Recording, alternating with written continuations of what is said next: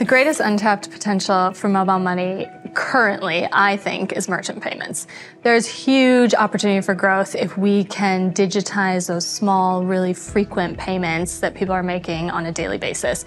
It will increase usability, increase the value proposition, and also help businesses, small and medium-sized micro businesses, immensely.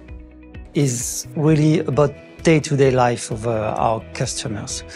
Being able to use my mobile money account from the morning to the evening, whatever my activity of the day is. So I think we really need to improve the merchant payment transactions, and that's where people will really see the difference and use mobile money on the day-to-day basis. I feel like, mobile money has great potential in a country like Sri Lanka, where the bottom of the pyramid does not have a lot of options. And, this is a great opportunity to kind of get them financial inclusivity and to get them onto digital payments, to get them understanding on what options they have when it comes to digital payments. So I think that is one of the, from a Sri Lankan context, I think that is the greatest potential it has in our country.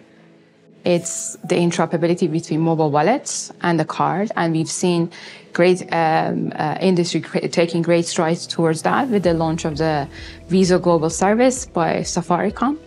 That will enable mobile money consumers and businesses to be able to connect to the digital and global economy, to be able to leverage the card rails, and to connect with the global enterprises and the rest of the world.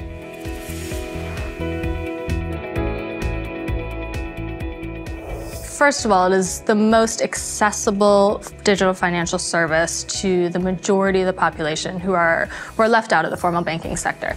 So the role that it plays is making it accessible, affordable, and then being a tool in which people can rely on to support their daily needs and provide resilience. We're facing a world of immense shock. So whether it's a global pandemic, whether it's climate change, natural disasters, war and unrest, financial services can be a safety net.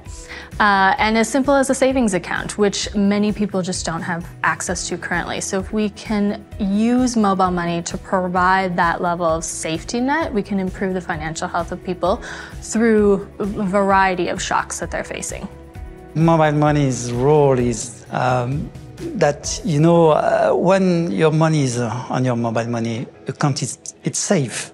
And you know that you have so many options to use this money. You can send it to a friend or family, you can pay your bills, etc. So mobile money is a real change in the daily life of our customers. For sure, we can do more, but already we have this big change in comparison with 10 years ago. Basically taking digital transactions to new heights and ensuring that more verticals and more sectors of the economy are digitized through mobile money services.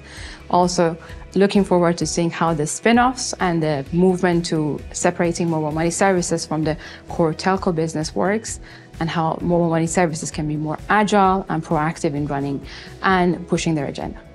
There's like 22 million population in Sri Lanka, but we've got 33 million mobile connection penetration. So, which means that there's more mobile connections than the number of people. So, this gives us a great opportunity to kind of introduce mobile money to people and really kind of teach them about finance inclusivity and the safety of using digital payments and the options they have.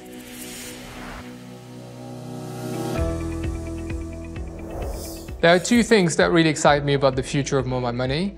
One is how mobile money will support small and medium businesses to help grow the economy. And the second one is to see how mobile money will go one level deeper in terms of inclusion, in particular with women. The most exciting thing for me about the next decade is getting mobile phones and mobile money into the hands of the 1 billion women who still remain underserved by the formal financial sector.